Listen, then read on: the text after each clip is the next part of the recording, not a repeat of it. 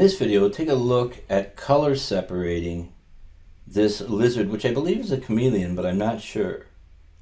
It's got this nice blue in it, and I'm separating in a 12 color mode because I want to be able to really dial into what's going on with this blue as opposed to working in the 6 color mode.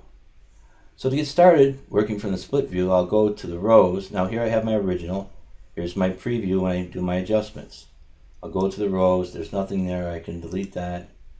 Magenta, nothing there. Delete that. Go to the violet, nothing there. Delete that. Go to the blue. Now this is interesting. The blue's up here and it's in the black. So I'll just take this and merge into the black. Now here I'll go to the azure.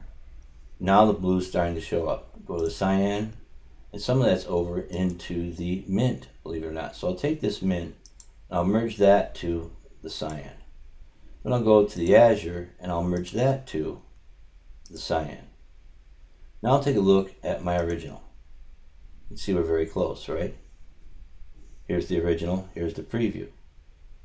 Now this is all cyan, but this was a little bit different than the cyan. So I'll go to the cyan over here in the adjustments, and I'll bring this back towards the mint just a little bit, not too much.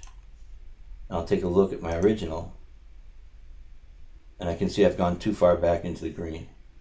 Let's go back to the cyan, and we want to just come up a little bit more here. Take a look at the original and see we're getting closer here. Just a little bit more. I think I went too far back into the mint and the green. And we'll look at the original. And we'll come back here, and we're going to come back just a hair this way. Take a look at the original. Zoom in here and see where we are. This is more off into the blue, and we're too far off into the cyan. So I'd like to come back here and bring this up a little bit more. And look at the original. Now I'm pretty much dead on. So it takes care of the blue. Green, we don't have anything.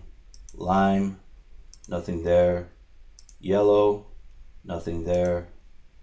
Orange and red we have down here, which is in the leaves that have fallen to the ground and died.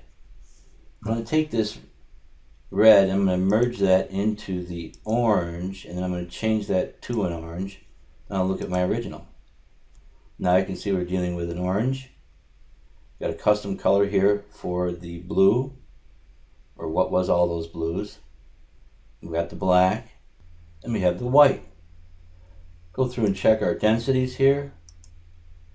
That should be acceptable. If I wanted to, I could adjust that and bring that up. Go here to the custom blue. That's really good density. We'll be fine with that in halftones. Go to the black. That should be fine also. So now we've got this down to just 2 colors, black and white. We could easily print it as a simulated process color print on a 4 or 6 color press, depending if we needed the white or not. Making sure to work correctly with our interlocking halftones. And doing a little color matching here for this blue custom color that has the blue and a little bit of the mint in it.